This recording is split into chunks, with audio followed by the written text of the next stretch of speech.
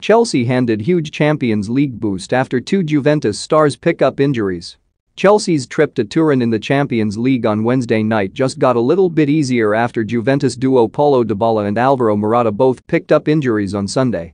The old lady hosted Sampdoria and took an early lead through the in-form Dybala, but barely 10 minutes later the Argentine was forced off the pitch with an injury and exited the field in tears.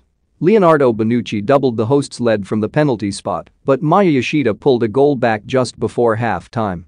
Summer signing Manuel Locatelli added a third goal after the restart, and it proved to be crucial, with Sampdoria rallying late on and netting what ultimately proved to be a consolation goal through Antonio Candreva as Juve earned a 3-2 win. But the victory was bittersweet for manager Massimiliano Allegri, with striker Alvaro Morata also signaling that he had picked up an injury and asking to be taken off. That has robbed Juventus of their two biggest attacking weapons for the visit of Chelsea in the Champions League, with Allegri confirming after the game that neither player will be involved.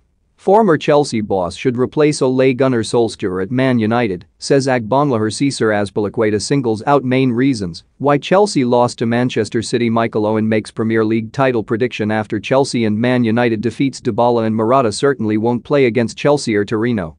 That is for definite, said the clearly frustrated Juve boss. We can only hope that we get them back after the break for international duty. This is part of the game and we have to keep going. Dybala and Morata have both scored 3 goals apiece for Juventus this season and have been shining lights in a rather frustrating start to the campaign.